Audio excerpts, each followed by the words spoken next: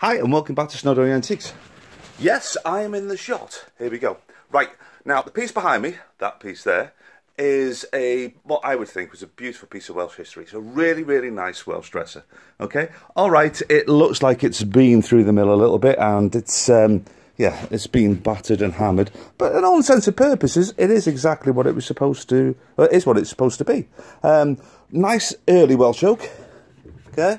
All right, fair enough. Things like that, I mean, that should actually polish out. There won't be a bit of problem with that. The odd new knob or handle, bit of a patch here, bit of a colour up there. Poof, piece of cake, shouldn't take too long. Yeah, well, jobs like this, they teach you everything that you need to know about construction of pieces. They could have construction techniques that are used in the period when they were made. I mean, this one dates, you're looking at the early oak that's involved, you're looking at about 1740, 1750-ish. I mean, it is, all intents and purposes, a really, really sweet little Welsh dresser. And when it's completed and done, it will be absolutely fantastic. Yes, I do tell myself that every single day, and I do believe that we can do anything. Yeah? And that's what we're going to do with this. First and foremost, the job to do is to break down into component parts and find out what needs replacing, what needs renewing in certain areas. I mean, things like runners and stuff like that goes without saying. You know, there's a lot of woodworm in it, so there's quite a bit of the timber, like the backboards, they'll be able to stay, but the bottom sections inside will have to go.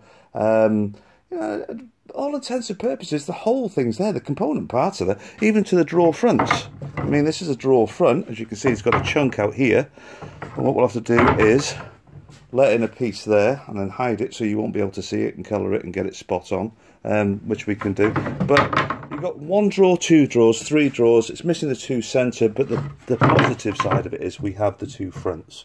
The rest of it we can actually build. Okay, things like this, I never understand how things like this actually happen. Okay, fair enough, it has a hinge on there, and when somebody slams the door, it'll actually whack the hinge off. There you go. I mean, originally it would have had pin hinges at the top that run up through this section there. So what we'll have to do is put it back to the way that it should be, get rid of these later hinges and the furniture on it, as in the metalwork, and put in some sympathetic pieces to the actual date of the actual dresser. Now, like I said, it's a nice 18th century piece of furniture, so it's our job to fix it. At the end of the day, it's our history, and if we can't do it, then who the hell can? Okay, right. If you want to follow the progress on this, more than welcome to. I'll carry on putting videos up as I go along of it, usually of me crying and rocking in the corner, shouting, why? But if you want to follow the progress, it'll be on our Facebook page, Twitter page, Pinterest, Instagram, all that type of gubbins. Or you can check out our website, which is snowdoniantiques.co.uk. See, like that brain phase there, almost forgot it. Or you can ask us any questions you want at snowdoniantiques@gmail.com. We're here to serve and to help. Okay.